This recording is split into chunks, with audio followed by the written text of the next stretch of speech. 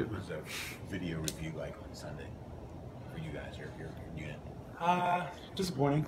I think anytime you don't really play up to the standard you kind of set for yourself, it's not anything Coach needed to tell us. It's not anything Coach Pete needed to get on us for.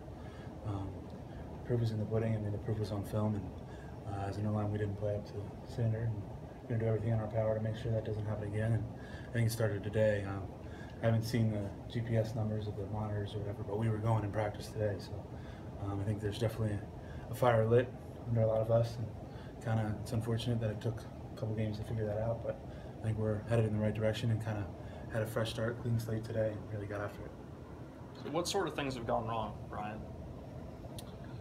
Just kind of like I touched after the game a little bit, just little details here and there that maybe we weren't so clean on in practice Wednesday and Thursday, and then it's the same little clean detail that we weren't able to fix Saturday. So just those little attention to details, and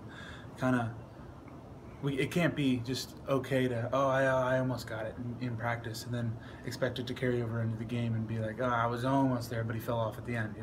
I think doing it right and doing it to the standard we hold for ourselves, right, every single day, is kind of where we have to improve on, is improving in practice, and I think that's something we definitely did today. I haven't seen all the film. I was just watching like a couple clips on my phone downstairs, and from what I saw is a lot more effort and a lot more engaged from top to bottom, ones, the twos, the threes. So that's credit to our coaches for getting us going today. You told us in Atlanta that you sort of took the blame on yourself for that as one of the leaders, maybe the leader of this group. Is there anything that you said to the guys in these past few days and to try to get them going in practice? If there was, that's definitely something that we keep in-house, in terms of just, that's kind of a personal thing in terms of what's said. But yeah, I mean, I definitely kind of stepped up a little more vocally and kind of tried to get things going a little bit more, jump-started a little today, and so did Alex Bookser. So we kind of tag-teamed that. But in terms of what was said, that's kind of something we keep internally. But there definitely was some things said, and kind of hopefully it makes a change, and it starts with us too, and it starts with me. So just trying to set the best example I can every day. Your transition to left tackle seemed to be going pretty smoothly in training camp. How has it transitioned onto the games? Yeah. Obviously, I don't think I'm playing. I've played in the last couple games at the level I set for myself. But that being said, I think I've done a couple things nicely here and there, but just consistency. I think in terms of pass protection, there's always just one or two plays where you kind of wish you could have back in the past couple weeks. And so just trying to get rid of those one or two here and there in terms of just like straight up getting beat. I want to eliminate those, and I'll be a lot happier with my performance.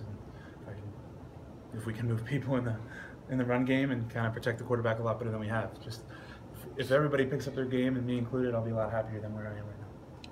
What can you tell us about Rice, especially their front three or front seven, I guess? Yeah, Rice, first thing that stands out is number 44 is a really good player. He's their joker, their big, and their odd package. He's a really good player with a high motor, who's really good with his hands. He's going to present a lot of challenges for us. All the respect to him. And then the guy who also rotates in with him, number 94, I think his name's Grayson, is also a really good player. So just little different things with the odd. We don't see it every day. So that's kind of why it's so imperative that this week of practice is really good with the details, so that there's not just a little thing here you wish you could have done better on Saturday.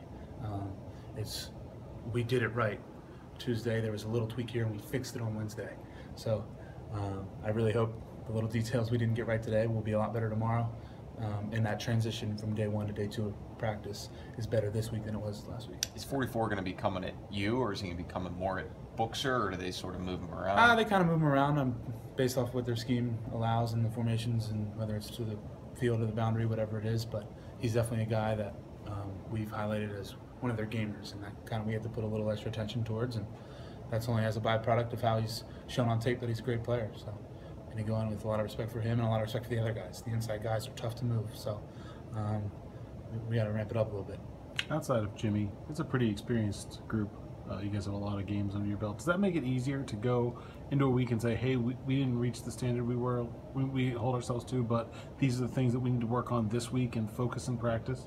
Yeah, and I think a lot of guys who've been here before kind of understood what preparation went into when we've had success, and that's kind of one thing we've talked is when we have had success, it's because we were going to practice and we were really getting after it. And, I mean, personally, I went back Sunday night and watched the Georgia Tech practices leading up to Georgia Tech last year, and just kind of see why things weren't really kind of clicking for us. And it falls on the players. It falls on us up front, and we're going to do a lot better at it. Is it a big difference between the last year's practice and this year's practice? I just think we kind of had a little bit more of an attitude then, with like a nasty streak. Kind of we were a little hungrier.